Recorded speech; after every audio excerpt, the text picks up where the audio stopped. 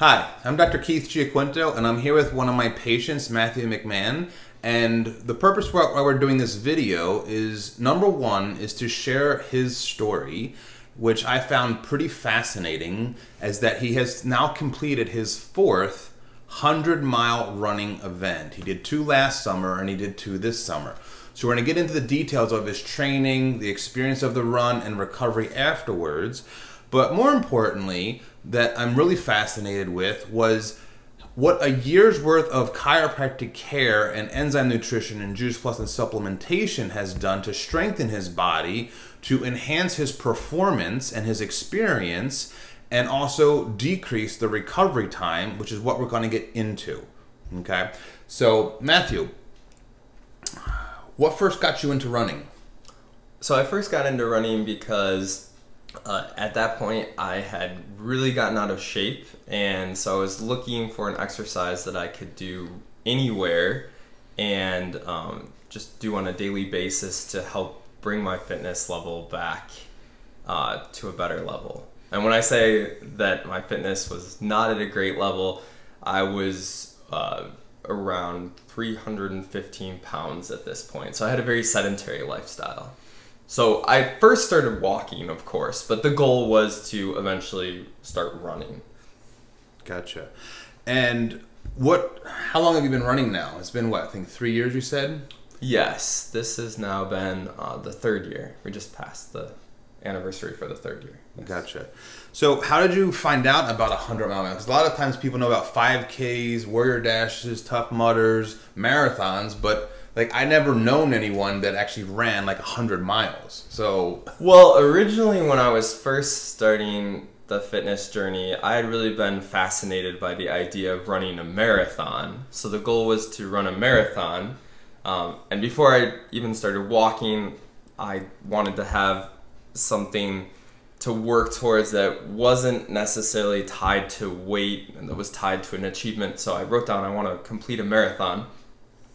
And then as I was training for the marathon, when things started to shut down in 2020 for the pandemic and so on, there was a group that created a challenge, and you could run different race levels. So you could run a 5K, a 10K, an 8K, a 15K, a half marathon, and marathon. And then I noticed that there was this badge that you could earn that said ultra marathon, and I was really fascinated by that because being achievement oriented, I wanted to get all the badges. Oh, sure. But then I was like, what's an ultra? And so then you asked in the group, and people were explaining, well, an ultra is usually it's past a marathon, and usually that's around a 50K. And so then some people were like, and sometimes people run 50 miles and 100 miles.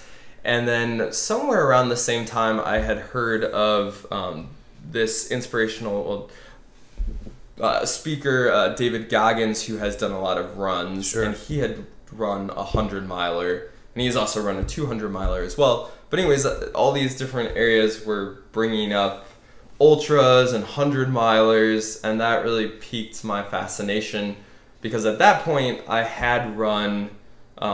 in the neighborhood, I had run 26.2, the marathon distance. So, and I felt like, oh, maybe I have a little bit more in the tank. Gotcha. And so that what piqued my interest. Yeah. So what kind of training is involved with running such an elaborate event like that? Well, I think building up the conditioning is really important. So after 2020, in 2020 in that summer, I was running up to 100 miles a week, and so that built up a lot of my conditioning, and at that point that brought me back to being at ideal weight again instead of being classified as obese, which was where I was at that point. Sure.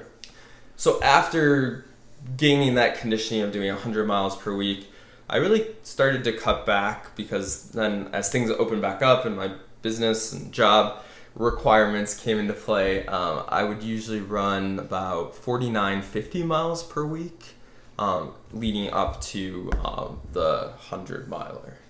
So, and that's still traditionally what I do. In addition to, I've added in more strength training this summer probably. So you work out 7 days a week? Yes. Do you do more running? How often do you do weights and strength training? Well, I do that every day. So I do running every day, and then I do some strength training every day. So you do like 2-a-days, basically? I work out twice a day, like the running, or you do it all at the same time? I've done it where I've split it up, or I've done it all together. It depends on my schedule. Gotcha. So how long does it take for you to train? Like how long are you in the gym? Well, that's gotten to be probably above what most average people would do, but running 7 miles takes about an hour, and then at least an hour of the weights. Oh, could be 2 longer. hours. 2 hours, probably minimally. So. Gotcha. Awesome. So did you have any concerns like going into your first 100-mile event? Well, I wasn't sure if I'd be able to finish it. Yeah, it was right? It seemed like a really big challenge. I mean, I felt like I was up to it, but there were concerns whether... Like, there was a lot of excitement, but there were a lot of nerves going into that. I had a lot of trouble sleeping leading up to the event. Well, sure. Because I wasn't sure if I would oversleep the start time, and then, am I actually going to be able to finish this? Am I going to get injured? Will I have some heart problem? Or, there were a lot of different concerns, but I really wanted to try and see what would happen. Sure. So would it kind of be an accurate statement to say that you didn't have a lot of trust or faith in your body's ability to perform in that first event? Well, in the first one... To be able to finish. I felt like I would be able to finish. I mean, I was nervous to a degree. I did believe that I would finish. However, because I hadn't done it. I think that was one of the... Yeah. That was it's all new. It was all new, so because of that, there were doubts. There were a lot of doubts. But I think overall, going into it, I believed that I would be able to finish it. But I did have a lot of fears and doubts about whether I could. And what kind of a track was it? Like, was it a course, like a marathon course, or like... Oh, so on the first one, this first one was, it was a 5K loop. So and it was in an urban area, and that's actually what kind of appealed to me in choosing that particular race when that popped up on my Facebook while I was lying in bed. Yeah. And it sounded like, oh, that'll be not easy, but it just felt like, oh, that'll be an exciting experience. Sure. It was a 5K where you would go, you go in one direction about 1.6 miles, and then you would turn around and go back. Okay, gotcha. So that has pluses and minuses. It was in an urban area, so we didn't have to worry too much about animals or darkness. It was pretty well lit throughout the night, and then you also knew the course. So once you did your first lap, there's no surprises. Yeah. But we did have to do 32 laps, and so there's not necessarily any new scenery really on the course. Yeah. So some people don't like loops because they feel like they're, and I joked about it while I was finishing it with some people that it was like a trap that I was trying to get out of. Like, I'm in a loop. Get me out of this. And what was your time after that first event? For the first event, I finished with about, it was 10 minutes and 59 seconds left in the 30-hour cutoff. So it was 29 hours. So they gave you 30 hours to complete. We had 30 hours to complete, and I finished in 29 hours, 49 minutes, and 1 second. Nice. Just under the mark. Just under the mark, yes. So how did your body perform that?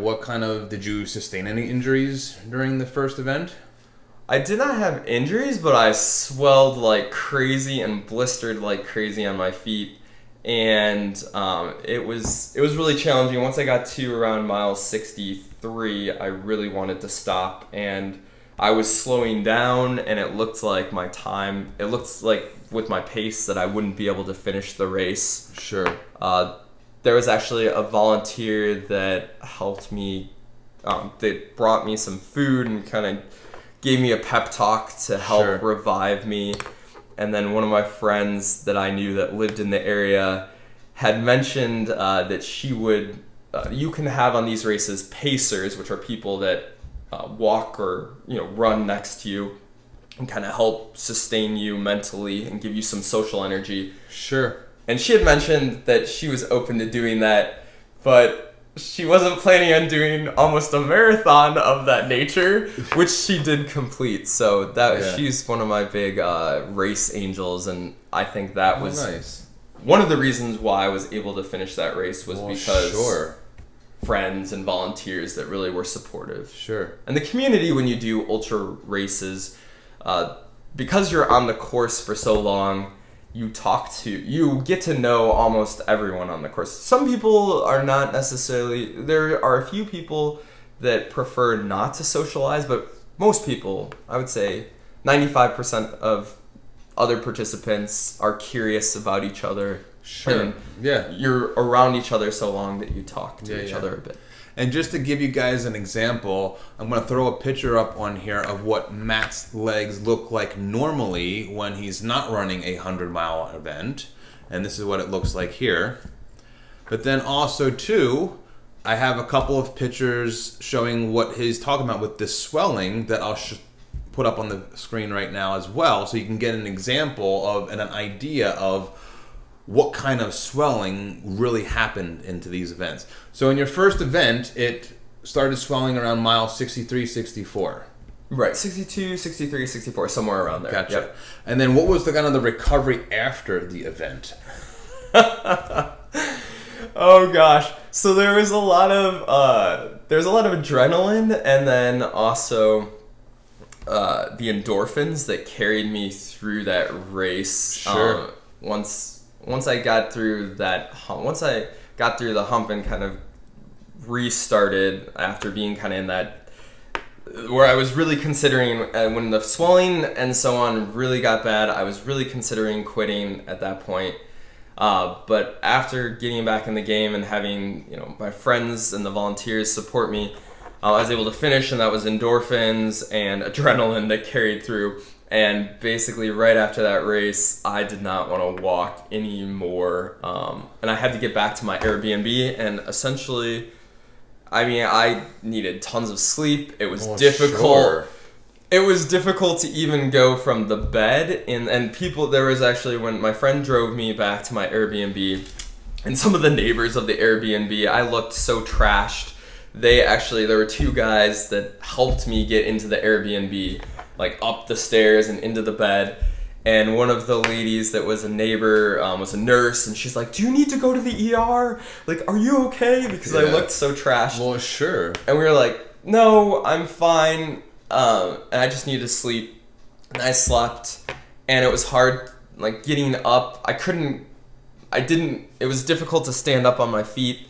So I dragged myself, I got out of the bed and kind of slid over to the shower because I knew I needed a shower and put Epsom salts. So I took the week off, and I very gingerly recovered from that. I still believe in active recovery, so I still went several miles the next day, but they were very slow. What do you mean you went several miles? Like, you walked several miles the next day? Well, I did a very slow run the next day, but it was very slow 5K, and it was very ginger, and basically, I rested most of the day to charge up. So how long did it take for your legs and the swelling in your feet to go down? I would say that was about a week. A week it took to do that? Yep. Okay, gotcha. So then what happened in the second event? So the second event, in between, I had met you, and we started working together, and I think we had, was it a month before? Yeah, like 3 or 4 weeks, because you started it was 3.5 or something. Yeah, because the second event was July 31st? It was. And you started care with me on July 8th, so whatever that was, about 3.5 weeks maybe. So we started getting chiropractic care 3.5 weeks out, and how did that second event go? Was it the same kind of a track, or was it a different course? So it was a different course. This one was where you started in Illinois, and then you went up 35 miles into Wisconsin, went back down to where you started, and then went back up about 30 miles. So this was more of a trail. Okay. And so what's nice about that is the trail is more forgiving versus sidewalk. Sure. Well, yeah. Like a sidewalk concrete. Where, especially, you wouldn't think... When I first started running, people would talk about different surfaces, and I didn't understand what they were talking about. But when you go 100 miles on a surface, it really drives the point home. Yes, for sure. But that race was interesting because I was able to go further without the swelling. So I went about 70 miles, I would say. And then that's when the swelling and the blistering started. And because it was my second race, there wasn't as much... Like, I knew I would finish. We also had 6 more hours than the original race. Oh, so they gave you 36 hours? So we had 36 hours because it was a trail. Yeah. So I knew I would finish. Like, there was no doubt about finishing. But I would say when the swelling did come, it was a lot more psychologically and emotionally challenging, because my body was like, do you see what you're doing to us? And there was no longer, in the first one, there was kind of that time deadline of like, and then there was also, you know, it's my first time. Yeah. I'm trying to finish this. And so there was that, there was a little more drive on the first one, and there was the clock was ticking a lot faster than in this one. So, I would say, I mean, physically the performance was going better, but my body was also really like, why are you doing this to us again? Yeah. So, performance-wise, the time was worse.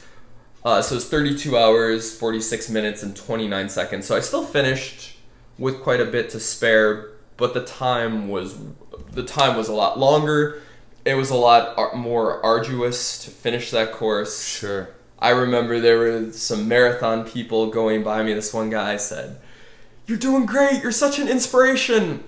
And my response, because I was around mile 90 at that point, and my response to him was, "No, I'm not inspirational."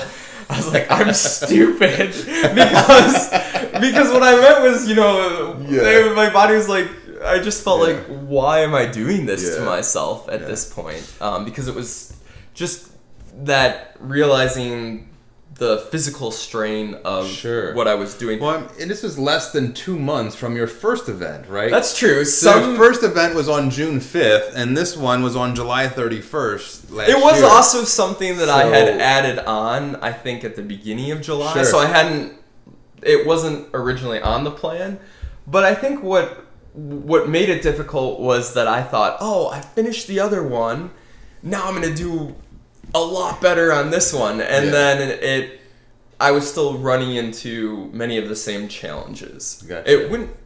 It went longer. However, the time took a lot longer, but my recovery time was exponentially better. So in this one, I slept in my car for a couple of hours, drove back to Wisconsin, and then worked the next day.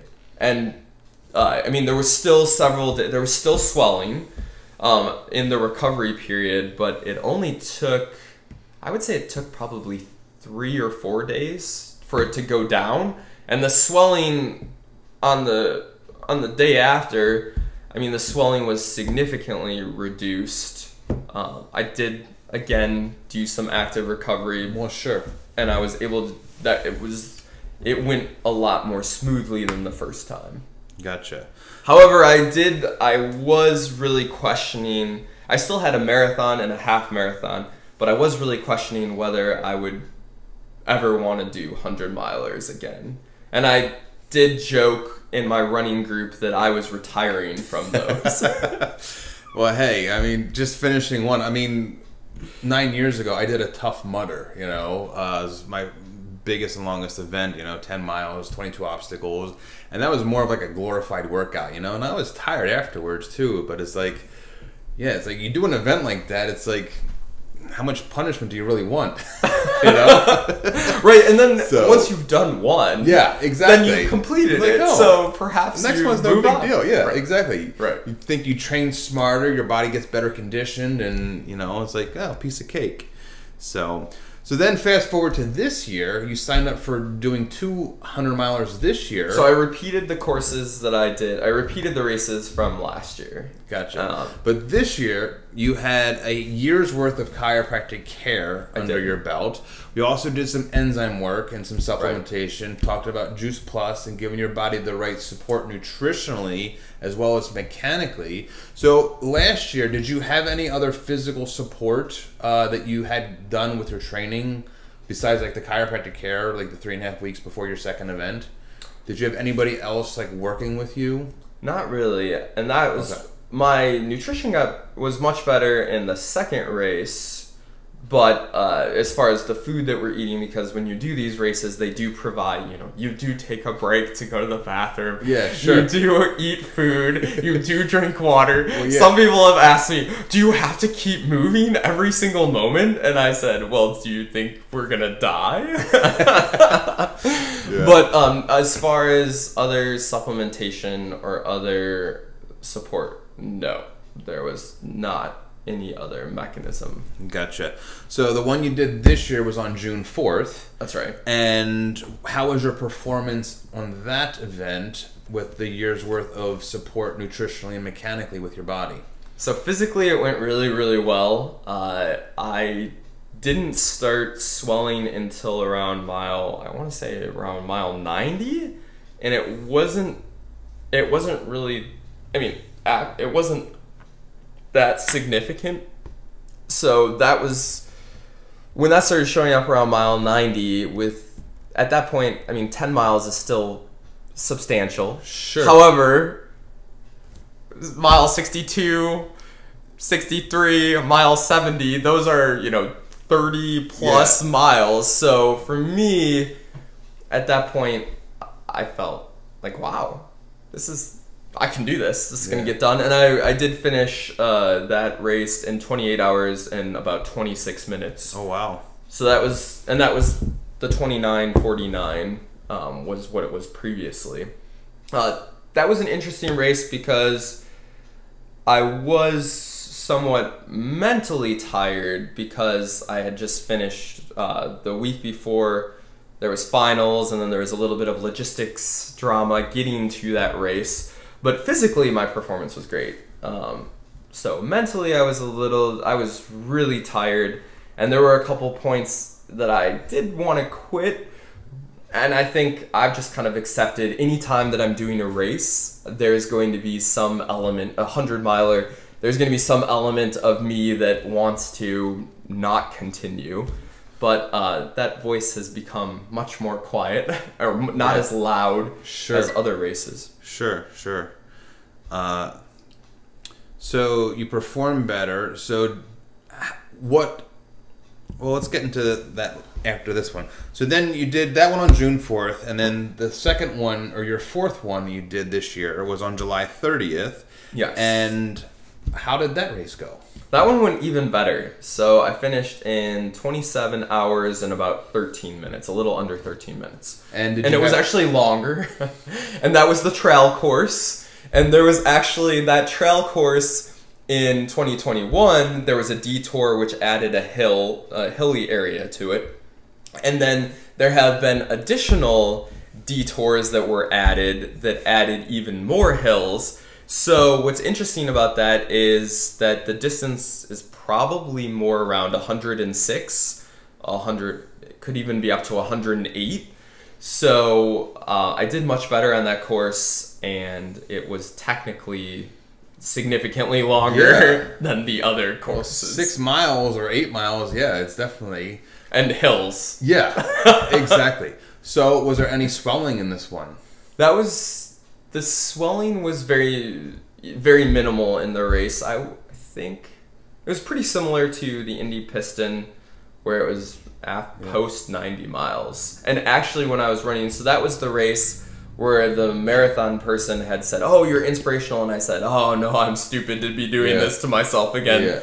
And this time in the day, when the marathoners and the 50K, the shorter distance races, not to diminish those races, but the races that were less less mileage. When those runners were out, I was actually able to be running at that point. So whereas I was limping along the year before. So my performance was much better, and also I was much more mentally checked in on this race as well. And we have a picture of, because the races started on Saturday morning. They do. And you finish on Sunday. So this picture I'm going to throw up on the screen now was Monday, the day after this race, and you can see that there is significantly less swelling in this race as compared to the other ones. I'll kind of put a comparison of those pictures up there. So what do you attribute this performance and the decrease in swelling and decrease in recovery to? I think there's an element of conditioning, but then even more importantly, I think the chiropractic care has really strengthened my body, as well as the enzyme protocols. Yeah. I know that even though we had worked together for 3.5 weeks, which is a relatively short period between the first and the second race in 2021, in that second race, I did not have an enzyme protocol for that race. And I think that was a huge difference in both of the races this year. Yeah, because this year with these two races, race 3 and 4, we actually had a specific supplemental regimen he took during the race that included Juice Plus. Right. It included enzymes to help with the inflammation, the trauma, and also protein and fatty acid supplements to nourish his body so that it's able to perform. Because I mean, running 100 miles, I mean, that's no small feat. Right. And it's very, very taxing on the body, not only physically, but also mentally. And you're just burning like all that energy and those nutrients. So when you supplement the body in the way that it needs to be supplemented, it will do its job and it will perform with significantly less swelling and better performance. 106, 108 miles in, 27 hours, like that's crazy, in such a good way. So that's awesome. That's awesome. And that's also why I wanted to say too, is that this is why, a lot of top athletes utilize chiropractic care. I mean, chiropractic is all over the Olympics. Usain Bolt gets adjusted. A lot of top athletes in other sports, Barry Bonds, Michael Jordan, Derrick Rose, John Stockton, Arnold Schwarzenegger, Evander Holyfield, Joe Montana, Jerry Rice, Emmett Smith, they all utilize chiropractic care to give them that competitive edge because athletes know their body extremely well. And when you're getting adjusted regularly with performance, because, anytime you're active, you get injured. I mean, that's how I actually got involved in becoming a chiropractor. So when you're active and you get injured, it's good to have a chiropractor there to help get you back into shape and your body performing optimally. So it's great. It's great. Absolutely. I think that the chiropractic care has really been very helpful. And what I really appreciate about the care is the education beyond just the adjustment. So learning more about how to have better posture and move my body more intentionally and be more in touch with my body has really helped me athletically. And then the component that I think is a really big game changer as well that you bring to the table, Dr. Keith, is the nutritional element. And I think that's been very profound. Just that inflammation and the blistering, having the right giving my body what it needs in order to process the stress has really just made a big difference for me. And that was where in the second race, after that second race, I really was thinking like, wow, maybe why do I really want to put my body through this stress? But then, I had some other races and I still had, there are a lot of ups and downs when you do these races, and the ups are really incredible. So I did want to do more, and I have friends, so I wanted to do more, but I was really concerned about whether I should and I know some people might think that that's not the case, but these were things that were going through my mind, and we were talking about that. Yeah.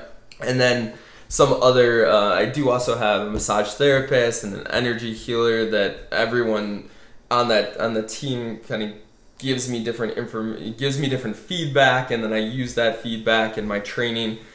And I think having the team and having the information and the education from you has really made a really big difference. And I don't think I could be seeing the success that I've seen without that. Yeah. So would you say that after having a year's worth of care and enzyme nutrition and Juice Plus, that you were more confident in your body, you were more trusting in your body, that you could actually do it in a better time? I was. With the education and everything? I was. And then particularly after the third race, when I saw that the swelling wasn't happening till towards the end of the last 10% of the race, that was very exciting. Especially because one of my big goals, my big hairy audacious goals, is to be able to complete a 100-miler in under 24 hours. So that was really, really encouraging towards that end. So you're going to be doing some next year then? Yes, I will be doing 100-milers next year. Okay, awesome. Well, I just wanted to kind of wrap this up here a little bit and hope this was kind of inspirational for you. But the bottom line is that when it comes to your health, exercise has to be a component of that. If you want to have a wellness lifestyle, chiropractic care has to be part of that. So it's not, you don't have to get out and run 100 miles. You can do any kind of exercise that works for you. I mean, I have a lot of my patients that ask me all the time, like, what's the best exercise to do? And I'm like, well, the one that you're going to do. You know, if you don't like running, don't run. If swimming is more your thing, or playing tennis or basketball, then go do that. Bike riding, whatever it is, yoga. So just get up and move, because that is important when it comes to one's health. And chiropractic care just keeps you functioning optimally and keeping your brain, your spine, your nervous system working in top shape so that it can adapt easily to all the stresses that incur in doing an event like that. So any other closing remarks, Matt? I definitely think that everyone should strive to regularly and consistently move their body in some way. And I just want to emphasize again how out of shape and I was. And over the couple of years, I started really small. And so I know we're talking about the 100-milers, but I started very small, and I couldn't even run down the block when I first tried to run, which was after several weeks of walking. And then I gradually, built in more runs and more walks. So I think start really small and move regularly. If your goal is to increase your movement fitness, I would really recommend that you start small, set up easy wins for yourself, and then gradually expand that as you go. And as Dr. Keith said, we're not trying to say that you need to run. We're not trying to say you need to run 100 miles. Yeah.